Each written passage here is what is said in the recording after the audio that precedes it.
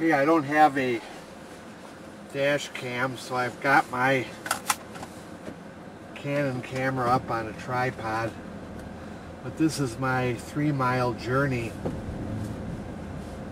to where the horses live. My horse Lee, plus the 3 horses that I feed for someone else. So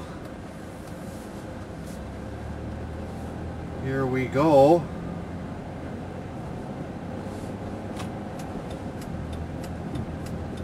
Be nice if I had a dash cam, but there's so many things that would be nice if I had.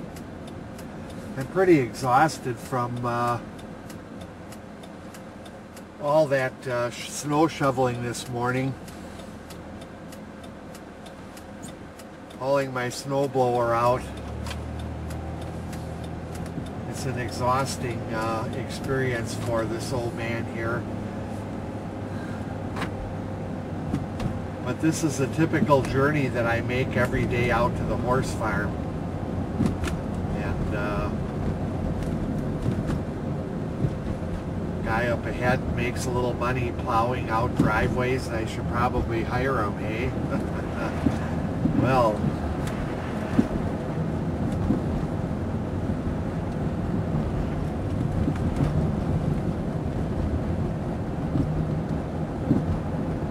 so it's not real far. It's only 3 miles to the horse farm. This is the area I've been living in most of my life. I've lived in Little Prairie, Wisconsin for the last 24 years, but I've lived in this area for most of my life. Did a little moving around until I bought my house in Little Prairie.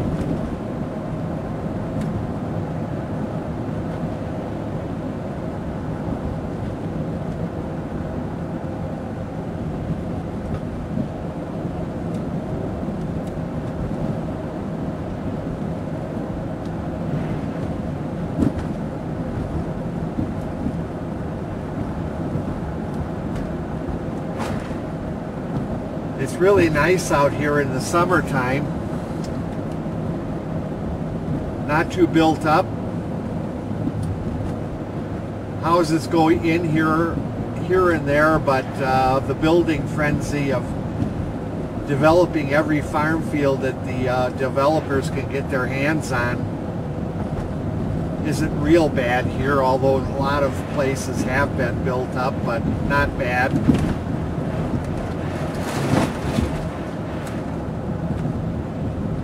When I was a kid out in this area, most of this area was operating family farms.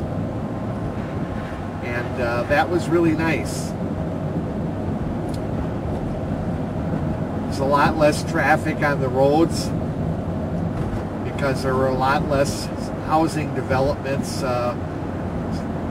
little suburbs being built up here and there. I call some of them cornfield mansions. There aren't that many cornfield mansions right here.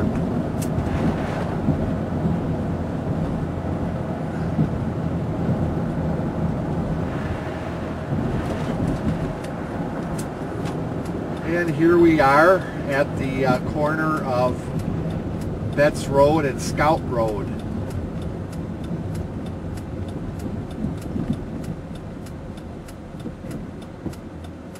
We're still in the Kettle Moraine area.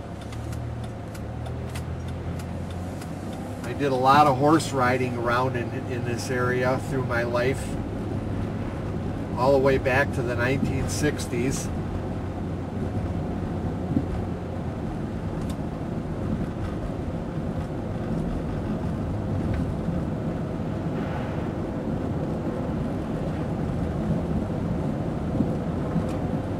I hope they plowed out where I'm going. If they didn't, it might be a little bit tough going in and out, maybe not.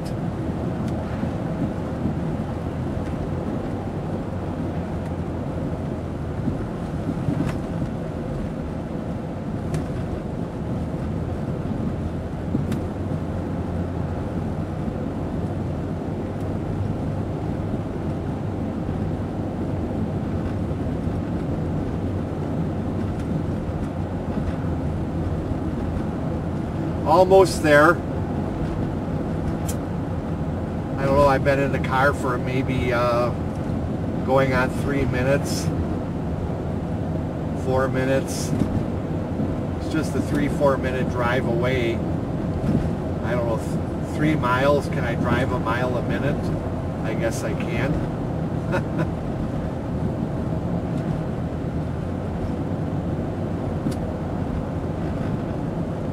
When we lived out in this area back in the 1960s, in fact, the property that I'm going to, my parents and I lived on that property for a while in the 60s.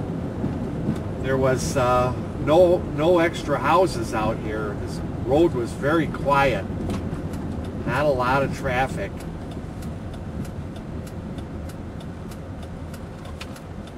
Here we are at the horse farm.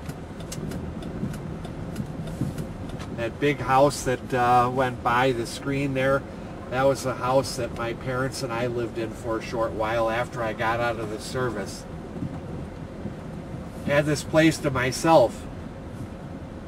Had my horse back here. I was the only horse here. Was my horse. And here we are at the horse farm.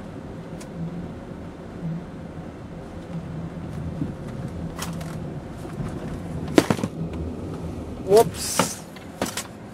Well, we didn't like that part of it.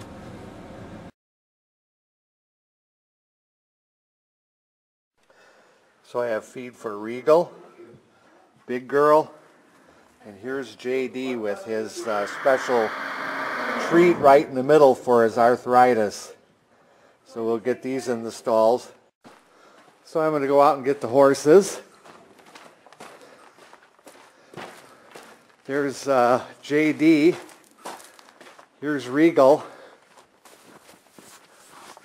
Hope I can hold this camera steady enough. Here comes Lee.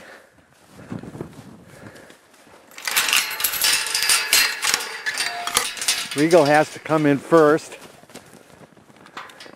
And there's Lee. My friend Laura is going to make sure he goes into his stall. And here's Big Girl.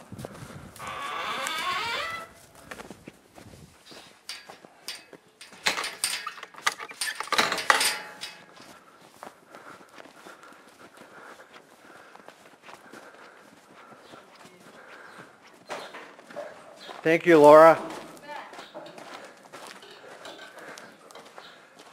Normally, I make sure Lee goes into his stall because he likes to bypass it and either go into Big Girl's stall to eat her feed or steal JD's feed. Oh. That's Greta over there, isn't it? All screaming over there. Yeah, here's my big horse-a-roo. He's eating his feed. Big Girl, she likes to tease me. And here's JD, who has arthritis. Hi, JD. Oh, look at you. I've got your ear. Lee.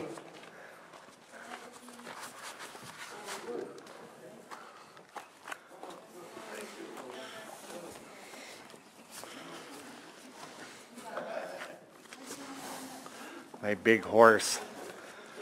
Yeah, my big baby. Well, that's about it. So they're all back out to the herd now. My horse, you can't see him, he's all the way up in there, but